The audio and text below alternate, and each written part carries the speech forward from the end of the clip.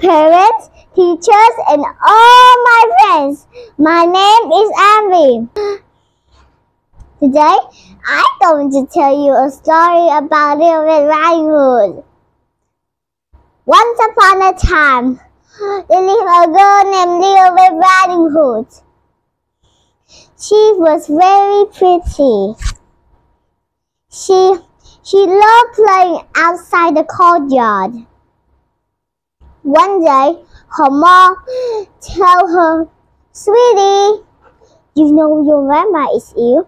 Could you bring some biscuits and some herbs I picked from the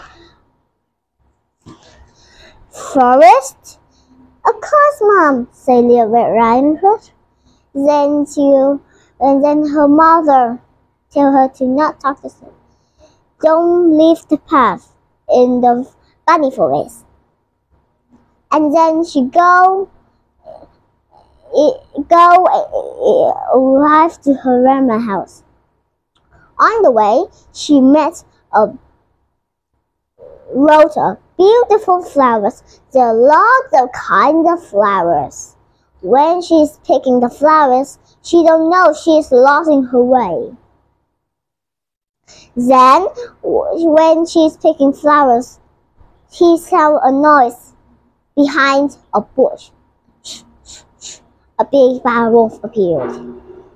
When she see the big bad wolf, she dropped her basket. The wolf come close to her and collected the cookies she had dropped. Little Red Riding Hood is made of this basket just from the wolf. Little Red Riding Hood said, "Thank you." The wolf said, "Where are you going?" "To my grandma's house. She's not feeling well, so I bring cookies and healthy herbs."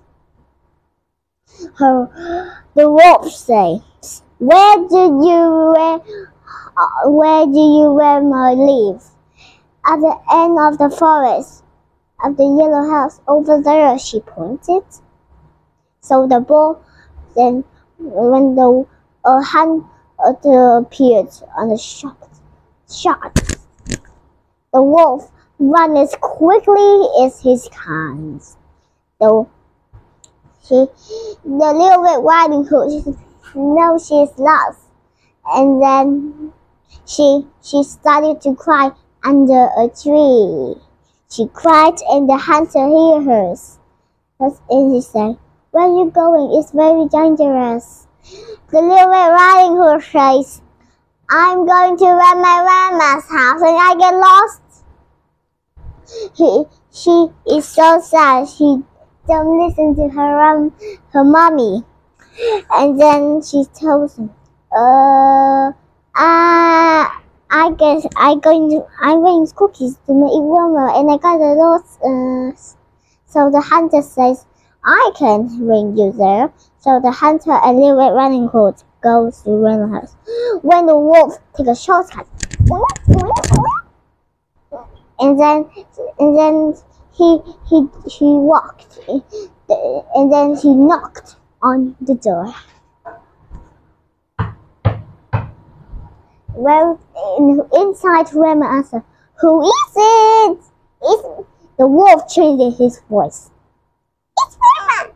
It's me, Little Red Riding Hood. The door is open. You can come inside," said grandma. The wolf comes inside and eats grandma. And then the wolf escapes into grandma. When Little Red Riding Hood is arrived at grandma's house, the hunter says, "Goodbye, Red Riding Hood. Give your grandma a big hug and give her some cookies you have learned and some healthy herbs." And then she goes inside. The wolf disguised as grandma. She closed the shutters and the windows, so it gets dark in there. So the Red Riding Hood don't know. When the wolf says, "Come here, let me get a hug." But Little Red Riding Hood threw the basket on the floor. The wolf said, "Closer, closer." But Little Red Riding Hood don't get too close because her grandma looked a bit not like her. She said, "What big ears you have, Granny! Oh, the better to see you with. What big ears you have! Oh, the better to hear you. And what big long hands you have! Oh, the better to hurt you. And what big eyes you have! Oh, the better to see you. And what big teeth you have! Oh, the better to eat you!" The wolf jumped up and Little Red Riding Hood squawked. The Little Red Riding Hood said, "Help me! Help me!" The hunter hid and he ran. He ran, and shot the wolf. And then he caught the big bad wolf. "Now you're in my hands." The hunter cut the wolf's belly and rescued the grandma. "Thank you, Mr. Hunter," said the Red Riding Hood.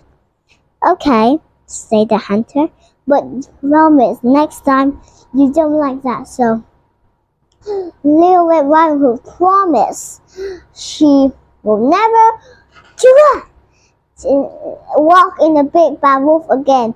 One day she's walking in the woods again, and then she meets the wolf who eats her grandma again. Now the wolf knows what he see with the Little Red Riding Hood. The hunter punished him for cleaning the woods. The end. Goodbye, everyone. See you next time. Tell about the lesson. The lesson? In the lesson, you must listen to your mommy. Say it loud. In the lesson, you need to listen to the grown-ups. The grown-ups will do all the good things for us, and we don't what the grown-ups say you to do, so we will be in trouble. Trouble. 2. When we go in the woods, don't talk to strangers. No, they will. Don't when the strangers tell you where you live, don't tell them. No, they will come to our house and take something from our house. 3. When we go in the woods, we must don't go anywhere we'll be lost. We pick some flowers, but don't go very far so we'll be lost in the woods, so we can never return home. Goodbye, everyone. That is the lesson. Bye. Bye.